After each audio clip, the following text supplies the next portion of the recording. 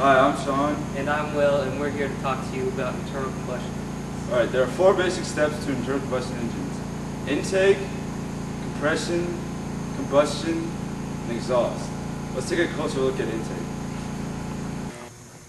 This is the top half of the intake valve. It's normally covered by a valve cover, but we have removed it. This is the inside half of the intake valve. A mixture of oxygen and gasoline from the carburetor enters the cylinder through this valve and is then ignited by the spark plug. The next step in the internal combustion engine process is compression.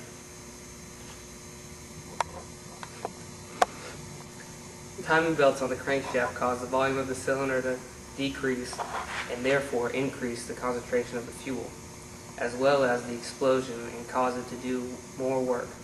Timing belts are also responsible for the pistons firing in sequence. The pistons are located in the cylinders. The next step in the internal combustion engine process is ignition. This is the spark plug as it appears in the cylinder. The purpose of the spark plug is to ignite the fuel that is in the cylinders. The spark plugs are responsible for creating the confined explosion that does work by pushing the piston down, rotating the crankshaft, and driving the drive shaft, which moves the car.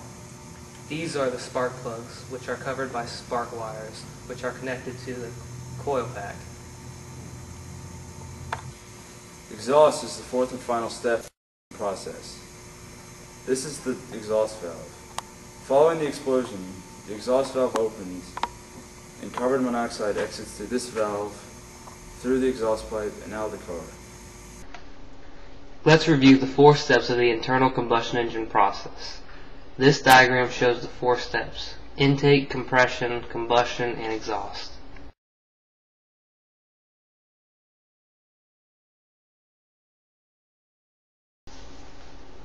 Here's a list of some devices that use the internal combustion engine.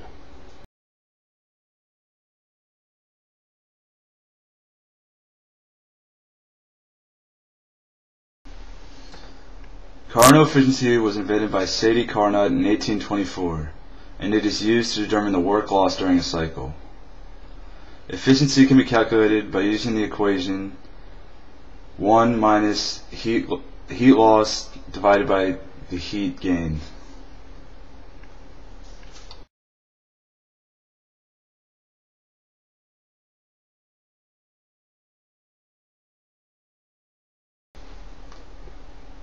The Carnot cycle symbolizes all processes that do work using heat. In our specific case, the heat source was the combustion step, the workout was the movement of the piston, the heat sink was the coolant that surrounds the cylinder, and the work in is the motion during the compression stage caused by the timing belt.